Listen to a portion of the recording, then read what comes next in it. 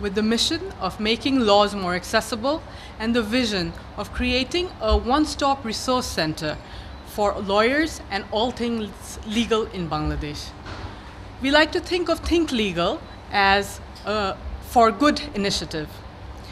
Think Legal is a collaboration between contributors and editors, where they both together collect, crowdsource, and curate legal information. Think Legal lecture series, which is the brainchild of our co-editor, Saqib Mahbub, is our initiative to add to the knowledge pool by generating information from renowned experts in our jurisdiction. And with that, I take great honor in introducing our learned speaker today, the Honorable Mr. Justice Muhammad Imman Ali. Good afternoon, Assalamu alaikum. It's good to see all bright faces here. I'm sorry I had to drink coffee in front of you while you were all without it. I felt a bit guilty, but not too guilty because I needed to wake me up. Now, before I start, I have to warn you, I'm going to show you a very short film, very, very short. And I hope you'll look at it very carefully because I'll ask you questions afterwards about it.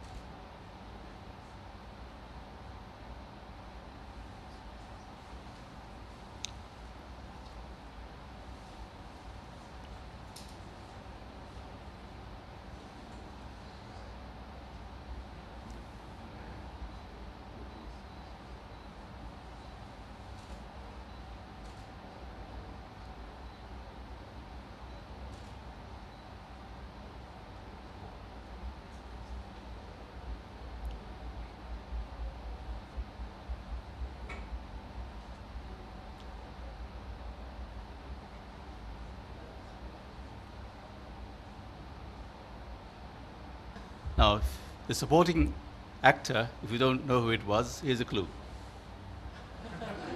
And I'm sorry, Amitabh Bachchan couldn't make it.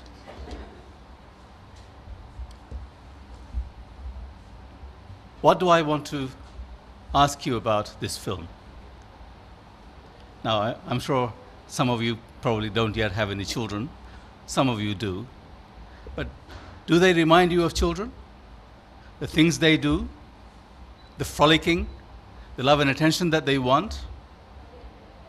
That's the idea behind this film. Laws. What are laws for?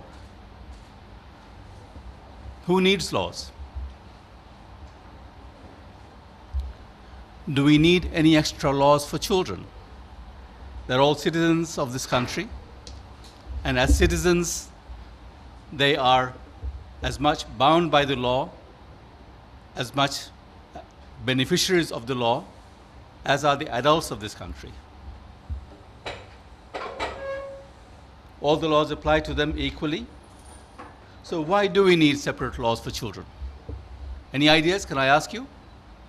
Why do we need separate laws for children? If all the other laws that we have, penal code and all the other statutes that you can talk about, if they all apply to children, why do we need separate laws for children? Any ideas? Let's have some ideas. They're vulnerable, yes. They need extra care and attention. Any other reasons? They can't make their own minds and decisions. They are immature.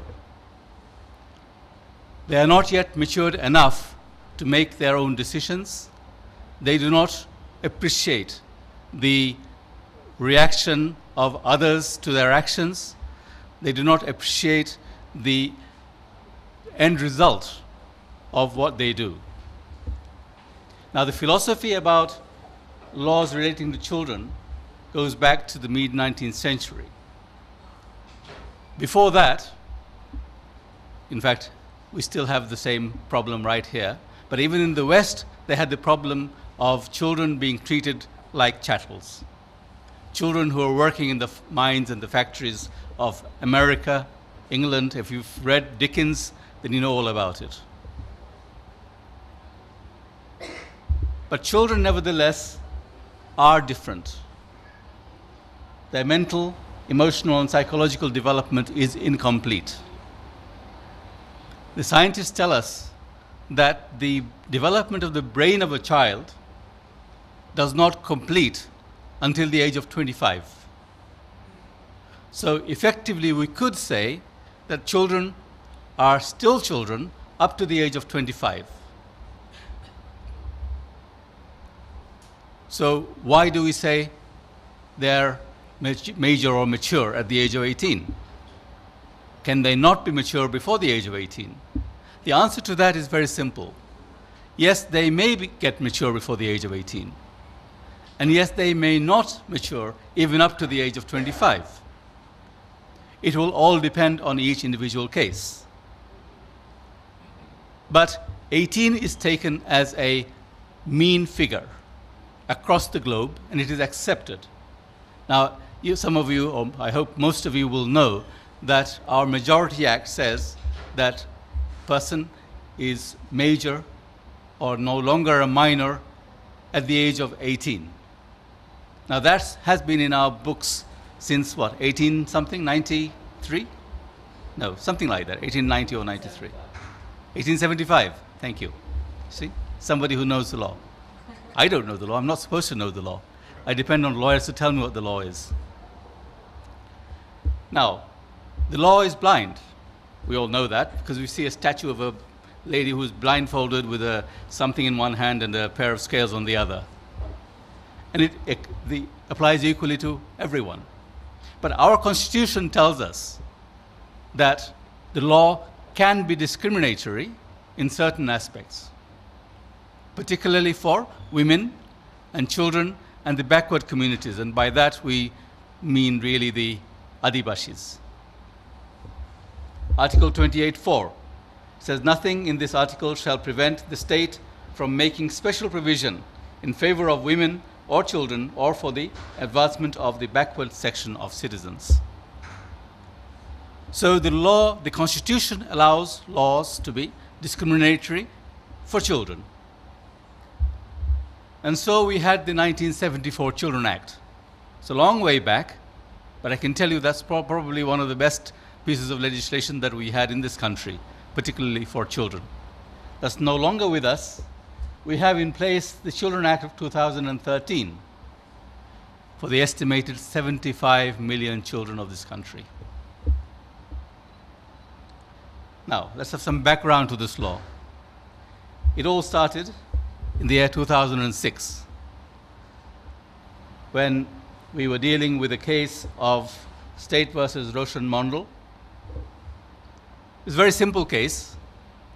A boy of 15 raped and murdered an 8-year-old girl. I say simple because we could have disposed of that case in probably one page. We found that there was no legal evidence in this case. The only piece of evidence against this boy was the confessional statement taken by the police and nothing else. And we found that the confessional statement was defective in many ways, not the least of which was the fact that the girl's father himself admitted that the boy was beaten up by the police before the confessional statement was taken. So, as you all know, the confessional statement is of no legal consequence as a result. But during that case, we realized that there was such a huge shortcoming in our knowledge of children's law. The Children's Act, which had been in place since 1974, did I say? Yes, 74. Children's Rules, 1976. But yet, our judges and lawyers were not aware of the provisions of that law. So we decided to recommend that our law should first of all be either amended or new law created, enacted, in order to encompass or incorporate the provisions of the CRC. Now, I hope some of you will know what the CRC is. No? Convention on the Rights of the Child. It's, so to say, the Bible for children, because that encompasses all the relevant provisions regarding the rights of children, and it is applicable throughout the world. In fact, at last count, there were 195 countries of the world who have ratified this convention. It is the most ratified convention of all time. Judgment was delivered on 9/7/2006, and lo and behold, 7 years gestation, even more than the gestation period for our friend Junaid Chaudhry's book, which took, what did he say, 2 years. So 7 years, and we had the law in 2013, August 2013. And to this day, the law is hardly implemented. I am very sad to say. It talks about creation of National District Upazila Child Welfare Boards. We won't dwell on that because that's to do with protection of children more than anything else. You will not be involved. Most of you are lawyers, I hope, I believe all of you probably are lawyers. So that is not your part of the deal. Protection is to deal with neglected children, children who are abused. Child Affairs Desk at the police stations. Now this is important. That should have happened, at least within the last 1.5 years. On the way to Bangkok a couple of days ago, I was at the airport and I met the superintendent of police from Gazipur who came up to introduce himself. And I asked him, have you got a Child Affairs police desk in your station? And he said, no. What's that? So nobody knows about it yet. Maybe one day they'll find out. Child Affairs police officer, well, if they don't have a desk, they don't need an officer. The idea is to have a senior, in the sense not a constable, but up to at least the rank of a sub-inspector of police who will be heading this Child Affairs police desk. Now we are supposed to have probation officers. Probation officers we have now, at the last count, 46. A few years back we had only 23. Is there a big improvement? The answer is no, because the law says we must have at least one in every district. We don't have that. Japan has 50,000. The population is minuscule compared to ours. So we need more, obviously. Establishment of children's courts. Well, by law we have children's courts. They came into being, I think, not this April, previous April. The first additional district judge is now in charge of the children's court. And that has defeated the purpose, effectively, because that is probably one of the busiest courts, and they don't have much time for children, as do many of the other institutions and authorities in this country. The new law brings in the concept of diversion. We'll talk about it in a little bit more detail later, but diversion essentially, I mean, as you can imagine, what is diversion? Diversion is taking you from a path which is either barred or not good, round through a bend or through another road, so that you can get back to your path safely and in a better condition. So that's the road diversion I'm talking about. Here, diversion means taking you to the end goal without having to go through the criminal justice system. So that's diversion. Family conference is part of diversion. Family conference is where the probation officer will gather the people involved. Obviously, the offending child, also the victim, whoever he or she may be, the child's family, if necessary, teachers and other people who will gather to discuss what is the best solution for this child who has fallen by the wayside. He has offended, he has committed a crime. What should we do about him? And who best to decide at the initial stage than the parents who are concerned with the well-being of the child, and the other persons who will be also concerned with the well-being, the best interests of the child. Alternative dispute resolution, I'm sure you're all aware of. Yes? You should be. Good. So that's also part and parcel of diversion and the system of dealing with children other than in the criminal justice system. Establishment of child development centers and certified institutes. This is something that we don't want or need, but we have to have in certain cases. These are essentially detention centers where the children will be kept so that they don't have to go to the prisons. Now, we don't have many of those. So far, we have only 2.5. 2 for boys and 1 for girls, which is only half full. That's why I say 2.5. There are 6 other for girls safe homes, which are called, in the 6 divisional headquarters. The problem that's created as a result of not having any more of these centers is very simple.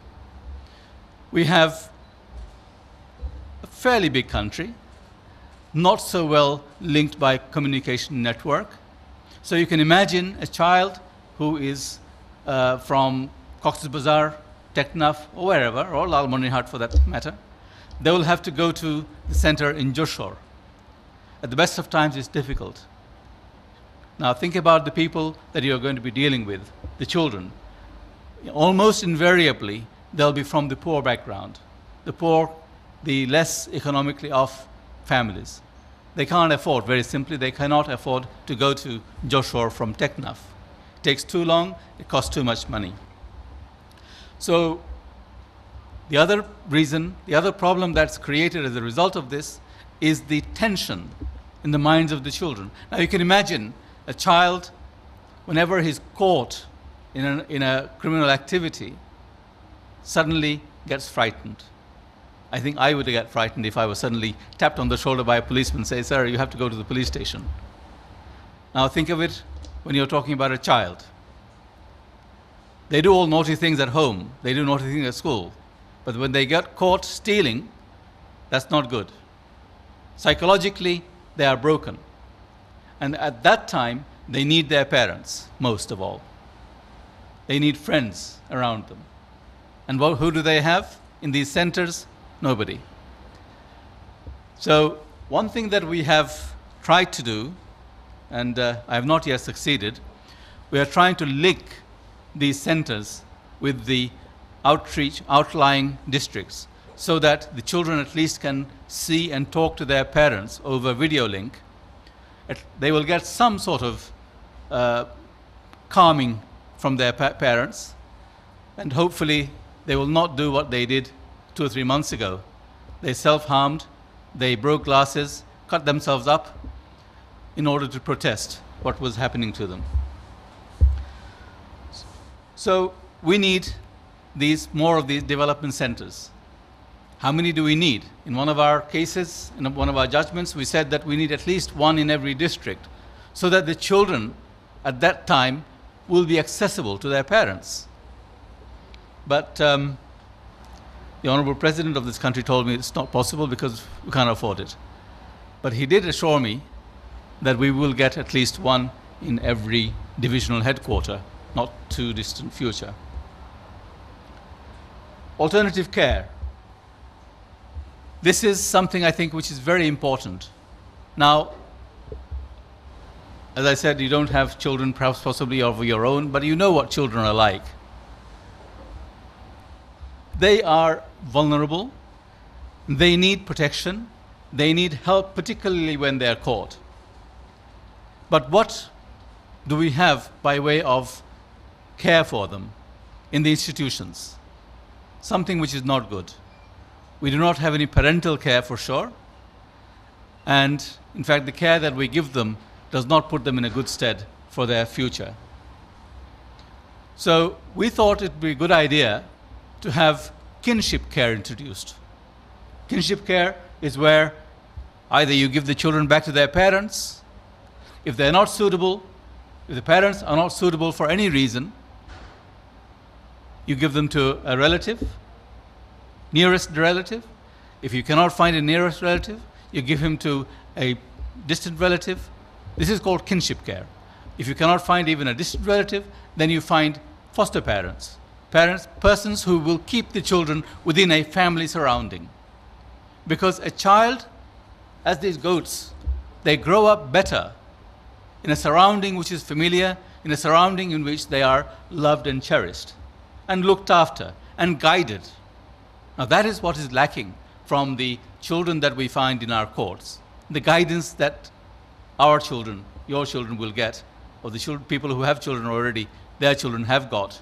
The guidance to do good things, not to do bad things, to refrain from doing things which will harm others.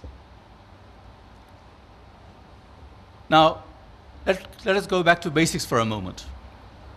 Children who steal are bad, of course they are. But do we stop to consider why they steal? Are children born thieves? When children are born, they're very cute. We all like to play with them. They are very innocent. And we overlook the things they do wrong. You know, a child looks at a table which has a glass on it with water. The child will invariably go and reach for it. Not that he wants to drink the water or hear the sound of glass breaking when he drops it on the floor, but curiosity, just to see what happens. Now, when the child breaks the glass, you quickly run, grab him, move him away, protect him, save him from cutting himself, and tell him, no, this is not something that's good. Don't do it next time. If you want a glass of water, ask me and I'll give it to you. We do that instinctively. What about the child in the street? Child in the street steals food. Why? Why do you steal food? Because he's hungry. Why does a child in the street steal a mobile phone? Not that he wants to talk to his friend with a mobile phone, because his friend doesn't have a mobile phone. He steals the mobile phone so that he can sell it for whatever amount that he can get, so that he can buy something that he desperately needs and wants. So why do children act criminally? Why do children steal? Because the parents have not been able to provide for them. Why do the parents not provide for them? Because the state has not given them the opportunity to earn the money to provide sufficiently for their children. Because we don't have sufficient jobs. So who is to blame for that child stealing? Tell me. Is the child, first of all, tell me, is the child to blame? No. Parents, first of all. Then, relatives, because they could provide, they don't. They only have their own children in mind. And then, the state, because the state is not providing the real outlet for income generation, for gaining income for the parents.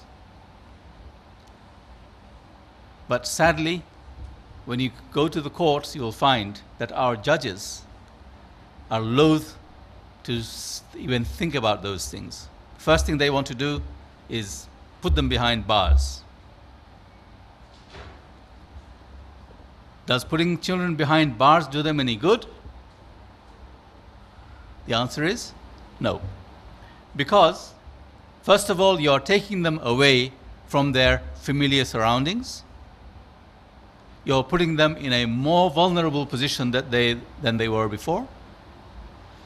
And secondly, you're putting them in the best university for criminals. Because the people who are the real criminals remain in the jails and the detention centers because they can't get out. They're not allowed to get out. They have done something very serious. Those petty criminals, they go in there and they become pawns, literally, to the others. The same thing happens in jails. The big shots, the murderers, the big dacoits, they stay there. We don't let them out. But then they teach the others what to do and what not to do, where to go and who to see. They are the ones who are doing all the directions for the criminal activities in our society. A child who is caught with a pistol. Now, a pistol costs money.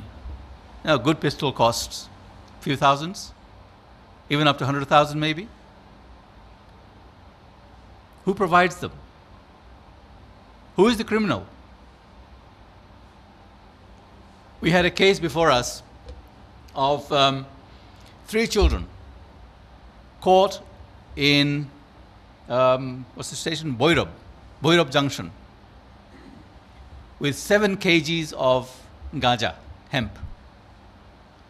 One was a girl aged 8, another was a boy aged 9, and the third was another boy aged 13 or so.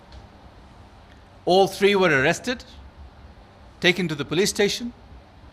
An FIR was lodged, first information report. Children were produced before a magistrate the following day. Who kept them, where they kept during the night, I don't know, because it's illegal to keep them in the police custody. And the following day, the magistrate sent them to Kishoreganj district jail. The girl in the girls' wing, female wing for safe custody, and the boys in the wing for juvenile delinquents, criminals. And also, the magistrate sent the children to another magistrate to record their statements. The magistrate wrote in the diary that when he questioned the child, the 9-year-old one, he didn't know what the magistrate was talking about, so he refrained from taking the statement. Now, what does it mean when a magistrate says, don't know what he was talking about, and therefore I didn't write it down? What does it mean? It means that the child could not commit any criminal offense. He was not aware that what he was doing was criminal. Now, where did the police go wrong? The police went wrong in arresting children. An 8-year-old girl, forget girl, 8-year-old child, can she be arrested? Can she? No, why not? Section 82 of the Penal Code, one of the pillars of our criminal justice system. Section 82 of the Penal Code says, nothing is an offense done by anyone under the age of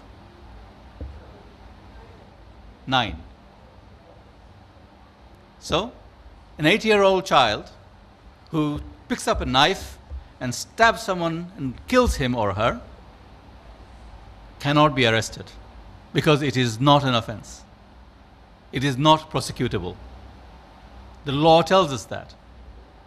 Now, if that is the case, could that 8-year-old girl be arrested? The answer is absolutely no. Now, the 9-year-old, well, yes, 9-year-olds can commit criminal offenses and they can be arrested.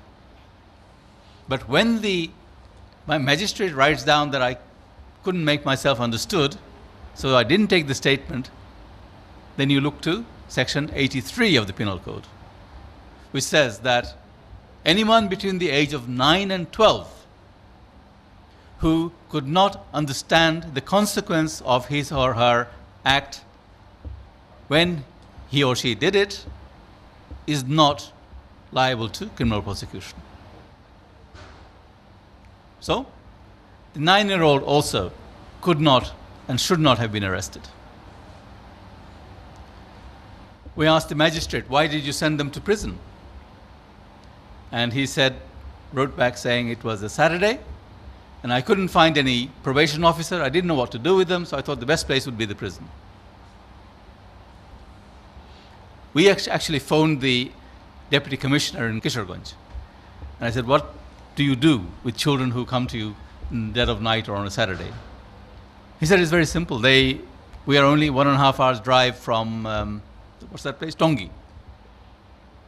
So we send them there. Tongi is where the children are kept, one of the few development centers that we have, one of the two for boys. And then what happened? An advocate, a learned advocate of the bar, yours and my colleague, moved for bail. Can he move for bail of a 9-year-old child and an 8-year-old child? Can he? Yes? No? I can see shaking heads. Nobody's sure. The answer is absolutely no. Because what is bail? Bail is giving somebody from one custody to another custody, from the custody of the authorities to the custody of the surety. And what is the surety? Surety is to ensure his attendance on the next date. Nothing more, nothing less. But if a child is not liable to prosecution, if he is not liable to custody, is there any question of bail? No. There is no question of bail. Now the cream of the story. The public prosecutor stood up and objected. He opposed the bail. Why? Because it's a serious offense. Of course it is. It's drugs. Drugs is a very serious offense. So what does it show? It shows that our police, our lawyers, our magistrates, and the public prosecutor are not aware of the law. They don't know what the law is. Now, with regards to custody, well, obviously, if I was the magistrate, I would have said to the policeman who brought him before me, right now, take these children to their parents and come back and I'll tell you why you should not have arrested them. Now, in another case, we suddenly heard from the newspaper, or saw in the newspaper, 8-year-old behind bars. Now, this was an 8-year-old girl who had been arrested and sent to jail. Now, we immediately thought, how can an 8-year-old be behind bars? The law doesn't allow it. As it happened, the girl was 9 years and 2 months old. Oh well. She can be arrested. Very short story. Am I taking too long? Short story. This girl is told by her father, go and see Uncle so-and-so, and he will tell you to do something, do it. If he gives you some money, bring it home, and that's it. So she goes to see Uncle so-and-so. He ties 28 or 29, I can't remember now, so long ago, and my memory is failing as well, his age. They start with her 28 bottles of fentanyl tied around her body. Of course, they get caught by the police. It's called caught red-handed. Fentanyl, very serious. Drugs. With 28 bottles of fentanyl, I think, if I'm not mistaken, you can be hanged. Yes? See, Justice Jubair tells me you can be hanged for 28 bottles of fentanyl. Now, this 9-year-old girl, we asked the judge to consider, does she appreciate what this little bottle containing this, is it purple color or some sort of purplish color, fluid. Khaina mathay de, I don't know. Would this girl know what it is? Would this girl know the effect of it? That it is illegal to carry it? Why is it illegal to carry it? Or is she doing it simply through deference to her parents' dictate? The answer probably is the second. Taka na nishe aজকে রাতের খাবার নেই. No food. What is she doing? If she didn't do what she was told to do, maybe she would have been deprived from a meal that evening. Okay. So I think the judge understood. He got the picture. Where do you send her? To her father? No. Because her father has proved by his action that he is not capable of being her parent, or at least of looking after her, particularly at that moment in time, because he has instigated her to do a criminal act. We don't want her to go back to him to be told to do something more. So the mother happens to be in jail because she is also a carrier of drugs. We luckily found the grandfather, but the grandfather is an old man, barely able to look after his own finances. Then within a few weeks we also found an uncle who was pretty well to do. So the uncle was told to provide the finances and the grandfather told to keep her in his custody. That's solution for one case. What about the rest? Do we have a system in place? The answer is no. We don't have a system in place. That's where we go back to our alternative care. We have the new system of institutional care for disadvantaged children. Well, it's not new. We've always had them. But is it good? The answer is some of them are good, some of them are not so good. We have in the law victim witness protection. Now, that is to a very small scale. If you look at the law, I would urge you to, if any of you are interested in dealing with children, then of course I would urge you to look at the law. It's all in Bangla. If you're not so good at Bangla like me, then there might be an unofficial translation for it. What it really boils down to is that the children in court will have the facility or the benefit of not having to confront the perpetrator. They will be able to give evidence from behind a screen, or even, if necessary and possible, they will be able to give evidence through video linking. Now, the next one is most important: legal representation. The new law is such that no case against a child can proceed. It cannot move without there being a legal representative. The law itself provides that if for any reason the legal representative is not available or is not capable or is not willing, then the the proceedings must be stopped until another one is engaged. I believe that's a very good thing to do, because these children do need help.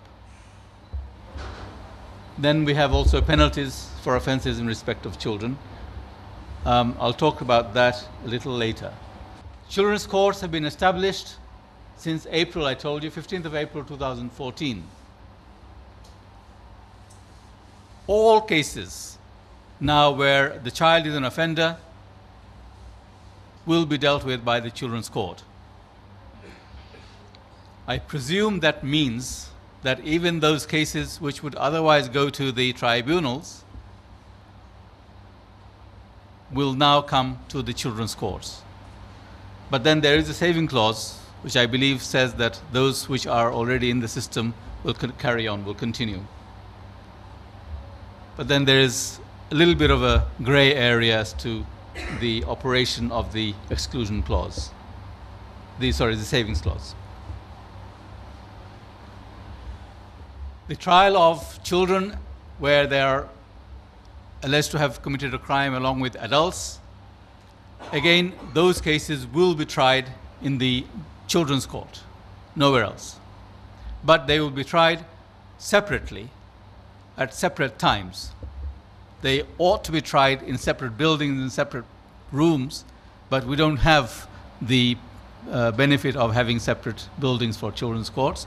So if, for example, the trial is taking place of an adult and a child together, then his trial will take place in the morning. The same witnesses will give their evidence again in the afternoon for the adult trial. The court arrangement, decorations, and sitting plans, all explained now in the new law, and probably will be more and more explicitly explained in the new rules which are yet to come. One very worrying factor is that the law says that the court staff and police and other officials will not wear their official garb. So the policemen will not be in uniform, the court staff will not be in any uniform, but it doesn't say anything about the judges not wearing their gowns. Now, I heard later that the judges feel a little small when they don't wear their gowns. They want to be known as who they are. It's a great shame, because the essential purpose of the children's trial is to make it into an atmosphere which is familiar, which is comfortable for them. We don't want the children to be facing a criminal trial. We don't want them to know exactly what it's like to become a criminal. We want to try to steer them away from the crimes. But that's our judges. They feel insecure without their gowns. Punishments which may be awarded is there. One thing which is important with children's law, and that was the same in the previous act, and that is that you're all aware that in criminal cases, once a judgment is written and signed, that's it. The judge cannot touch it anymore. He is functus officio. There is no review in criminal justice. The only way up is either revision or appeal before the higher authorities. But in a children's case, the court does not finish by signing the judgment. And more so in the new law, which specifically says that the judge will pass the order and state in his judgment that this is not final effectively, and that he will again look at the case, maybe in some weeks or some months, or whenever the probation officer brings it to his notice, or whenever the allotted time period is up on probation, for example. It'll come back to him to deal with in a way that is more beneficial to the child. So if, for example, a child is sent to detention for 3 years, and the detaining authorities say, he's good now, he's behaving well. I had one case where a child who had done a serious act, actually, was in the detention center in Joshua. And they were writing reports, of course they have to, by law, and they were writing that he has become so good, he has become a mentor, a good mentor for all the other children.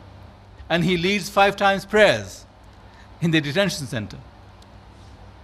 And lo and behold, these reports actually helped him to get released after 2 years, which was, I think, a great thing. But now the law specifically allows for those provisions.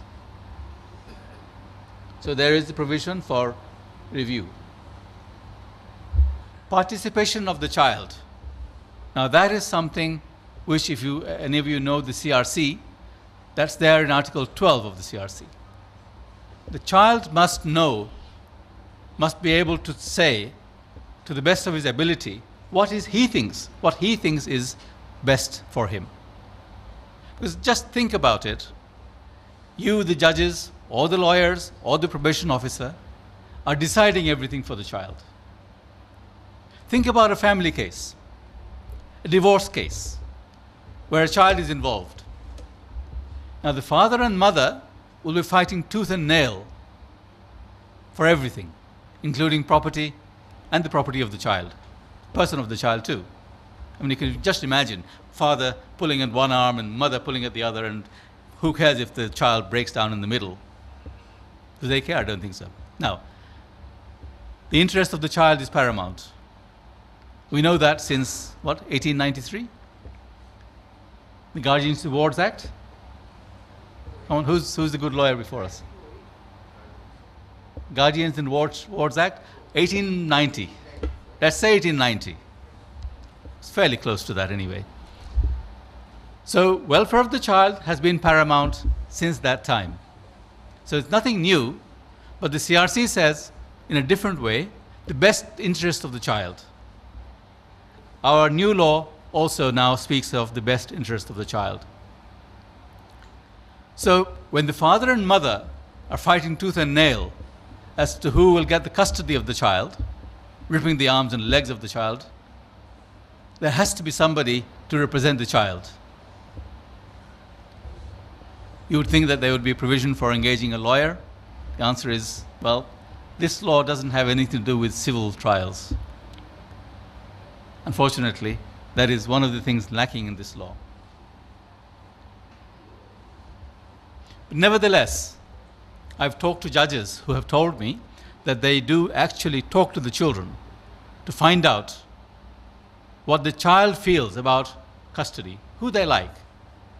We had one case in the High Court where a child, a 4-year-old boy, was brought before the court. The mother brought this case, I think, if I'm not mistaken, under 102, habeas corpus. And the father was, of course, wanting custody. And the honorable judge asked me what he should do. And I feel stupid now. I said, well, for a 4-year-old child, obviously the mother is a better person to keep the child's custody. Without looking into the facts at all, he went back into court and ordered for the child to be taken to the mother. And the child was screaming in court, I do not want to go to my mother. I want to stay with my father. The reason was very simple. The mother had been away while the father was looking after the child. And obviously, the child had become accustomed and attached to the father. We should have asked the child, not whose custody do you want to go to, because he doesn't know what the word custody means. Who likes you better? Who do you like more, your father or your mother? And why? What's happened? We as judges and you as lawyers must always take the opportunity to find out what is best for the child and why. We also must ensure that every child has parents, meaning both mother and father, because both are equally important for proper development of the child. Of course, there may be circumstances when one of them becomes unsuitable. That's to be taken into consideration when dealing with the final decision. But the child must be asked. Doesn't necessarily have to be followed, but at least that will give us an idea of the situation in which the child has been brought up, has grown up.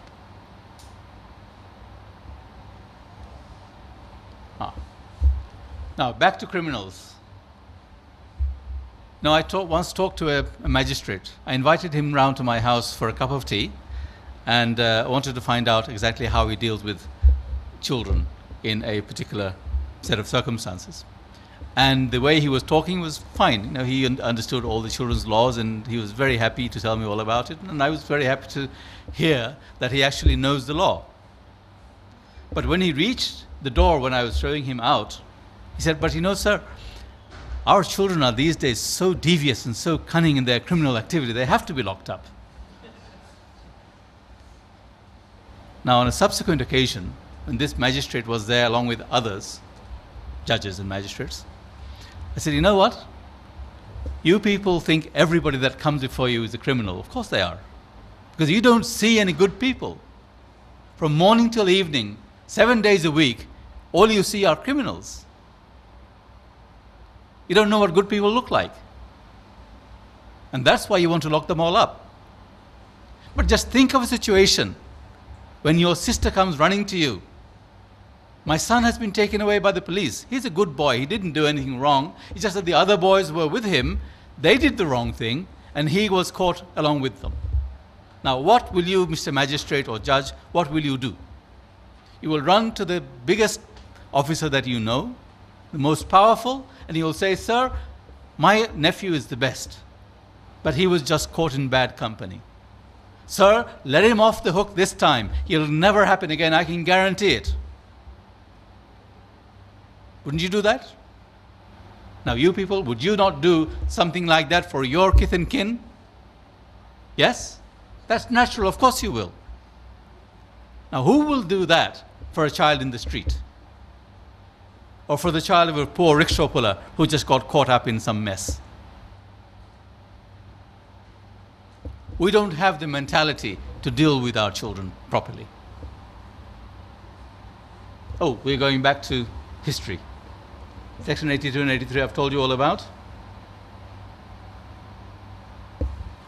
Family conferences, I've told you very briefly. I don't think I need to go into any detail because obviously if any of you are interested in these things, then you can look it up. Safe custody, also I've dealt with that. For the last resort and for the shortest period of time. I think I've already explained to you the reasons. Because detention, imprisonment, custody in a foreign surroundings is not good for children. They have to be kept separate from children who have been found guilty, obviously. Because the child who has been found guilty of having committed an offense is, by any other definition, a criminal. And he is used to doing wrong things. A child who has not yet been tried, he is innocent by law. And if you mingle the two together, it's almost invariably the fact that the bad one will catch up and teach everything he knows to the good one. The time frame for concluding the trial, that's all in the law. But then, again, I think the gist of the law to expedite the hearings has so far been lost. Basically because we don't have enough courts, and unfortunately I have to say that we have chosen the wrong court to do this particular trial. But then I believe that in the not too distant future there will be a change where I hope, if the Law Minister is true to his words, there will be a separate and distinct court which will deal exclusively with children's cases all the time, until he finishes his own cases, then he will go to other cases.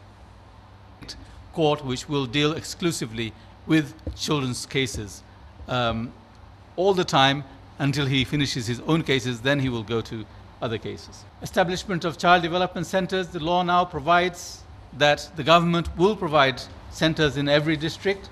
If the government is not capable of doing that for economic reasons, then obviously they can and will certainly turn to private organizations. I told you that I would say a little bit more about victim witness protection. The law now specifies how it shall be done. But the question I pose at the end is the important one. Is the system ready? The answer to that is no. We've had 1.5 years of the law, and very little has been done. And we go back to the attitude problem. Children are having difficult times because of the attitude of the adults. We treat the offending children as scum of society. They are bad. They need to be dealt with properly. Chile labon lagaya dao. That's the idea. One very senior judge, I won't go any further than saying that because then you'll know who I'm talking about, actually said that when these children come to court, they must realize that they have done a criminal activity, they must realize what they have done wrong, and they must realize how they will be treated. Because if you deal with a criminal child, I'm calling him criminal at this stage because that's how our judges think about them. But if you deal with them in that way, with that attitude, then you will have so many petty thieves becoming dacoits and murderers. And who are they going to commit the crimes upon? Whose houses are they going to burgle? Who are they going to hijack in the streets? Well, tell me. You and me. They're not going to kill a rickshaw puller for his money. What are we doing? We are creating a society full of criminals for our own pains. We don't think about the disaster that we are bringing upon ourselves. The biggest problem here is that the class of people who are judges and lawyers, to a certain extent, have come from surroundings which are totally unfamiliar to us, to those unfamiliar or unnatural, to the ones where the criminal children come from. We don't stop to think and realize what those children have suffered to get to that place where they are now. And we don't stop to think what will happen if we let them loose, if we create more of them.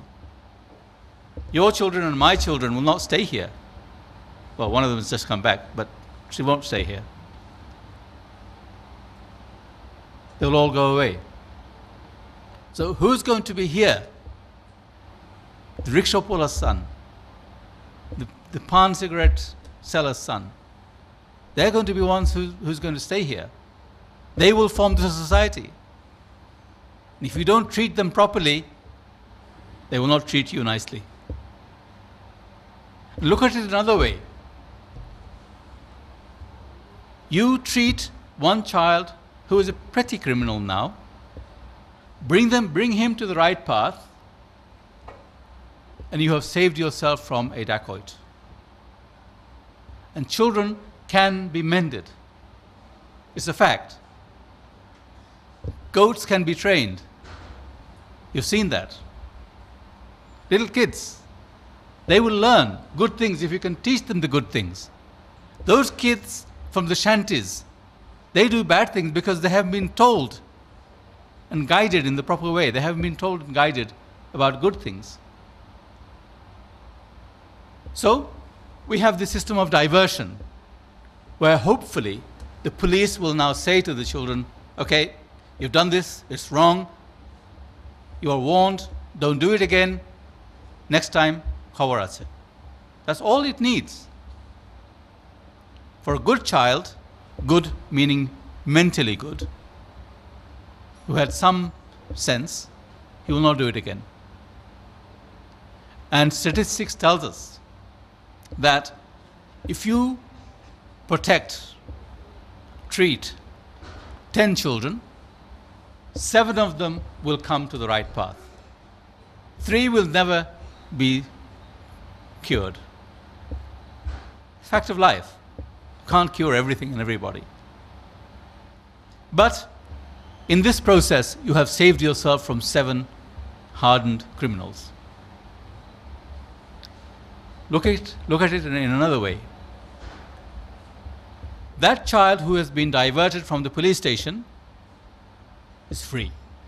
Gone back to his family, gone back to the community, hopefully with the lesson that he should not do bad things again. You know, the sort of practice where you get to give your clients invoices. This is not what you usually do. That is all the more reason why you should be grateful for this particular lecture, because it has drawn your attention to an area of the law where you usually do not practice.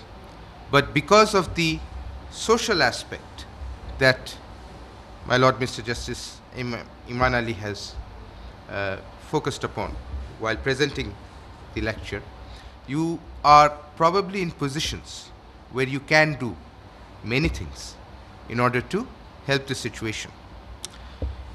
Of the various information that were presented in the slide, The most significant one to me was a factoid which was presented right at the beginning, which was the number of children in Bangladesh. The number of children in Bangladesh is 75 million.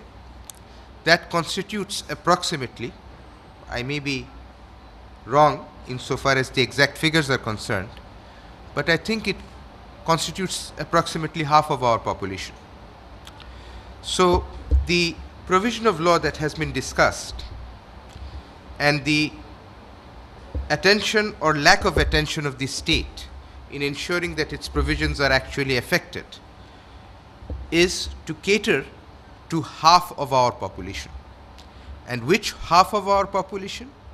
That half of our population which is most vulnerable, that half of our population which does not get to vote, that half of our population that does not have representation. And yet, when you reflect that for the 64 districts of Bangladesh, there are only 43 probationary officers, you get to understand the lack of commitment in our system in realizing these particular objective of the legislation. I'm also very grateful to Mr. Justice Imman Ali for informing us anecdotally of individual instances which I'm sure he has drawn upon from his own experience in the bench in illustrating for you the practical consequences of the legislation and the difficulties that the system has encountered in implementing this legislation.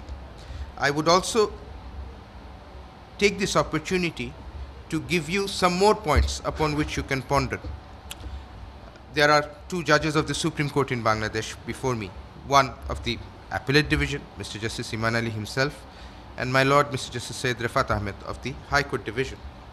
The Supreme Court, in its role of superintendence over the subordinate judiciary, can also play a role over here in ensuring that the members of the subordinate judiciary who have to deal with these cases on a day-to-day basis are adequately sensitized to the particular issues that are involved. In Bangladesh, we do not have specialist judges dealing with family cases. The judges, for instance, the implementing court for this particular legislation is the first additional sessions judge of every district. My Lord, Mr. Justice Imman Ali has indicated of his caseload. But apart from his caseload, there is also the issue of whether he has sufficient specialist training in dealing with the particular issues that are involved when we come to dealing with children. So this is also something which may be considered, looked upon, whether it is time insofar as our judicial service cadre is concerned, whether there is scope for specialization of individual judges so that they are given longer times in dealing with particular jurisdictions so that they are able to better understand the issues that are involved, so that they are not deprived, so that the system is not deprived of their wisdom which is accumulated over a period of 3 years posting in one court only for him to be transferred somewhere else where he does not deal with this sort of cases. He personally is perhaps benefited from the variety of his experience, but the system is perhaps sometimes deprived of his accumulated wisdom. So in developing career structures, in informing policies which pertain to their promotion and to their transfer, these things may also be taken into account. I will not prolong this, my commentary on this lecture, save and except to say that when the thing that has come through in Mr. Justice Imman Ali's lecture for me is this. I'm not sure whether I'm able to articulate properly. When we protect our children, in effect, for a myriad of reasons, we are actually protecting ourselves. That's the most important lesson that I take away from this lecture. When we protect our children, we actually protect ourselves. We protect our future in various ways. We protect our children, protect our future as far as the children themselves are concerned. We protect ourselves in ensuring that the child who has offended the law does not grow up to be a criminal. When we protect the children, we ensure that in future the state is relieved of various burdens, the expense, the human resources that are eaten up when we have to process a criminal through the system. We spare ourselves of that particular expense. And provided the provisions of the Children's Act can be realized, then in time the opportunity cost of taking that measure will bear a fruit for us. Perhaps we won't be able to quantify it, because in the sense that we won't be able to statistically prove that the benefit of having implemented these laws have ensured that such and such individuals have not become criminals. But over a period of time, I'm sure society will be able to get the benefit of it. I will conclude my brief remarks by thanking again the Think Legal team, in particular Saqib and Anita. The objective of this exercise of Think Legal's project is to ensure that is to create a forum where issues of topical interest in legal practice in our legal system are discussed, are introduced to the younger generation, so that they can effectively make their own contributions in these areas. And to that extent, I must say that they have made a very good beginning. This is the second lecture.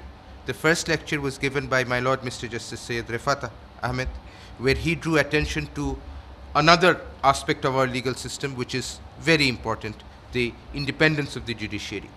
Today, you have had an opportunity to know about a particular law which I'm afraid most of you probably do not have occasion to deal with insofar as your practice is concerned, but one which affects half of our population, and that half of our population which is its most vulnerable.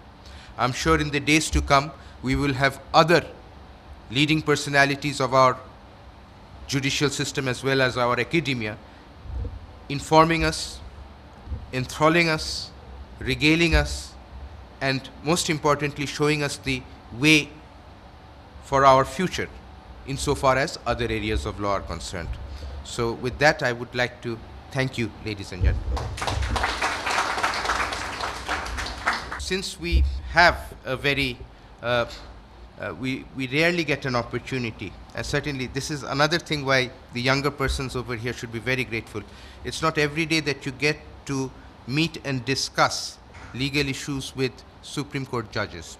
So now you have an opportunity. If there are any questions that you would want to ask him, not only from this particular area of practice, may I say, but also other areas of interest. So without further ado, would anybody like to begin? Would you like to begin? The other one, the third one, which is just for girls, is in Kunabari in Gazipur. They have also control over all the other institutes relating to care and protection of children, where the children are kept, orphans and everybody else. So it is the Social Welfare Ministry who will deal with all of this and anything to do with custody and detention. It is they who will give the certification to either the existing institutions which will be converted to child development centers, or any new development centers which are set up under the new law. So first of all, I'd like to thank you for making it a very interesting as well as informative speech. As you have pointed out, your views are rather pro-children, and one may say it's not at par with the traditional view.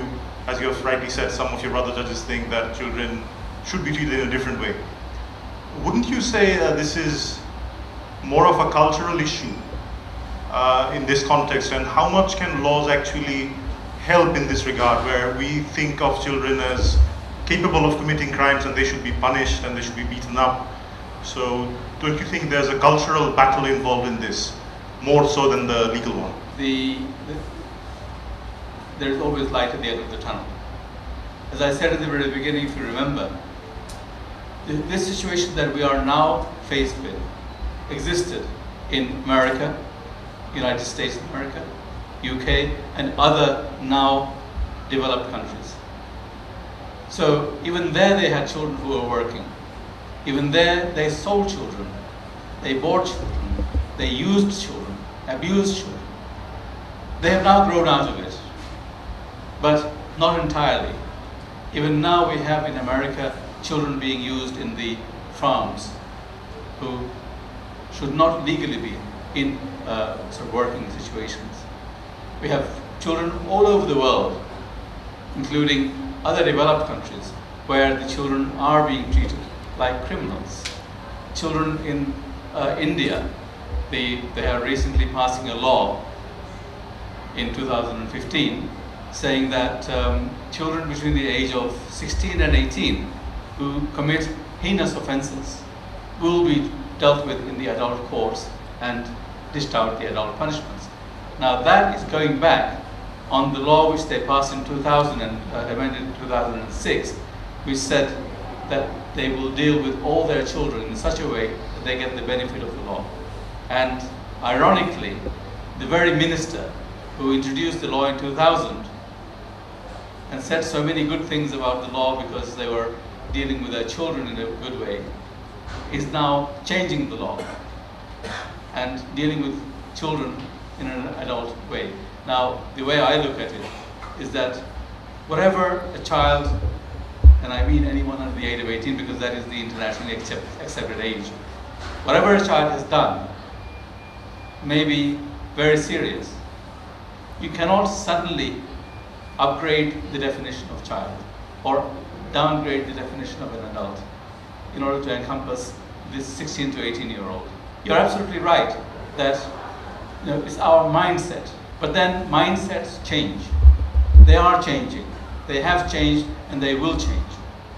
Take, for example, the instances of child marriage. Now, you will be shocked to hear, because most of you have not dealt with this topic, that we stand, I think, 6th in the league as the country with the most child marriages. 66% child marriage in our country. And that's happening for various reasons. And we're not the only country. I mean, there are 5 others above us, and there are so many others below us. But it's happening because of mindset, attitudes. But that is changing. I'll just give you one small example.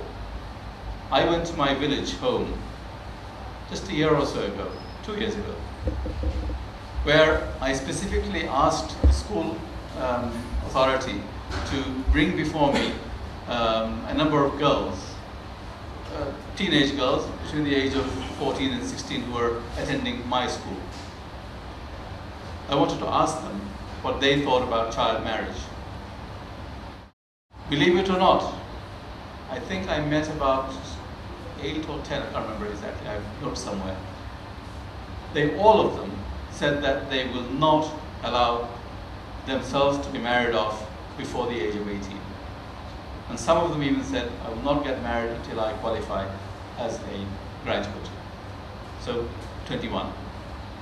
One particular girl I remember very vividly. She was staying with her brother because she doesn't have parents. She was living with her brother. And I feel sorry that I treated her in this way now, but I asked her, what will you do if your brother says that, look, I can't cope with you anymore. Best thing for me to do is to get you married off of my shoulders. You don't have any parents, where will you go? And she started crying. She cried and said, I will not let it happen.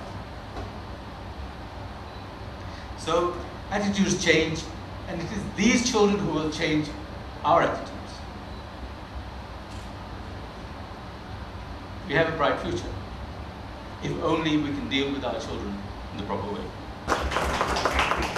My question for you is, it's a bit on a practical sense, which I have personally encountered recently, is that we often get case papers where the age of the accused is we come to know from the parents of the accused or from his birth certificate that the actual age of the accused is 13 years or 14 years. However, after the police report is submitted, the charge sheet is submitted, the age suddenly changes, like it comes to 18 or 19 years, right? So my question for you is there any regulations like in the PRB or in the CRPC which would guide the police to treat the children in a more proper way, and how to do, in fact, to come out of this problem, basically. Yeah, I'm Barrister Sanjit Siddiqui. I'm recently enrolled to practice in the High Court Division, and I'm an associate of Barrister Imman. Yep, thank you. The situation was a little bit more difficult before now. One case I had in my court where a child no older than my own son was brought before me, accused in a case of Nari Shishu Nijatundam Ain. He was accessory, obviously, and he had been given the age of 18. Before then, at the time, the law was 16 for a child. And the reason behind that was very simple, because in a Nari Shishu case, they don't get bail. If he was a child, then he would automatically almost get bail. So it's the informant who actually gave the age higher than he actually was, so that he would not get the bail. So we had difficulties. The law even then was such that it was up to the court to decide to have a separate hearing to assess the age of the child, collecting all the possible documentary and oral and other evidence in order to establish what the person's age was, and to see that he is not a child, and if he was found to be a child, then to deal with him as a child. But things have become easier now because the new law gives the police the authority to check the age. So in spite of the fact that somebody may say in the FIR that he's 18 or 19 or whatever he may say, the police is still duty bound to check for records. So they will check the school records, they will check the birth records, they will check any other official records to establish the age. And although birth registration has been compulsory for many years, it is not universal, it hasn't happened throughout the country, but hopefully in the not too distant future, we will have a situation where all births will be registered. And even now we have the online registration scheme. The police can literally push a few buttons to find out the age if they want. So in the future, I think we will not have too much difficulty with age. So you highlighted that there seems to be a gap in the knowledge in terms of what the actual law is. So I want to know what part of the training curriculum for police, prosecutors and judges is allocated for specialist laws like the Children Act? The police are obviously out of the scheme at the moment. Before, there used to be a course run by the Legal Education Training Institute, LETI, it's attached to the Bar Council, where I used to lecture to police, probation officers, NGO workers, and lawyers. And I also used to lecture and train the judges at the Jati. Now the Jati program is continuing, and we have developed a scheme whereby, with the help of BLAST, even the senior judges, before it used to be just the newly appointed judges who were trained, but now even the senior judges will be trained in children's law. So far as the police is concerned, I don't know what scheme they have at the moment. I believe possibly they don't, from what I have heard from the police officer that I met at the airport. Nobody even knows about the law yet. Time will come, I think, when they will be brought into the scheme. I believe that UNICEF is taking some steps to organize some training along with the Ministry of Women and Children Affairs. So hopefully there will be training schemes in place in the not too distant future. That will cover police as well as other actors who are dealing with children. That person didn't introduce herself. Yes, I was about to make that point. I'll tell you, she has written a small book on the children's rights in Bangladesh. That really has a small commentary by her, and the important thing is that it sort of gives sort of small excerpts which will help any of you dealing with children's cases. And also, more beneficially, it has an appendix section which contains 12 judgments that I have delivered on justice for children, rights of children in the last so many years, which I believe the practitioners will find useful. Thank you. Najrana Imman is her name. He is supposed to be here answering questions. I work in the area of judicial governance and access to justice, and recently I've had an opportunity to look into the Legal Aid Act and the Legal Aid rules, the Village Court Act, which did not, the village courts did not take off in a big way, but then there's been a revisitation to revamp the system. And the focus has always been on the marginalized and the disenfranchised getting easier access to the formal or the informal justice delivery system. And then we always go back to 28(4), and the constituents are always women and children, which is fine, and we're making great strides in that regard. But the question always remains that 44 years into independence, I always see Article 28(4), which is something akin to a notion of affirmative action, as a terrible indictment of our failures to ensure equality for all sections of the society. And I think what Justice Imman has stressed upon at the end of the day today is that we move ahead with all positive acts and good intentions, with legislation as the Child Act, with the view, in conjunction with other legislation that we have to protect women and children, with the view at the end of the day, maybe 10 years from now, that we can write off Article 28(4) from our Constitution. That is one amendment that I will welcome. I've not been very charitable towards several other amendments that have been introduced to the Constitution, but that's for another day. But this is one amendment that I would want to look forward to in my life. So Article 28(4) will become superfluous. I hope so. And thank you, Justice Imman. You wonderful, engaging, and what should I say? Very, very forthright with your comments. And I hope that all your efforts. Much of what you've heard today, and much of what you see in the form of legislation, is owed to this great man. Thank you. It's gravity by adding anything. So with that, let us conclude today's proceedings. Thank you very much.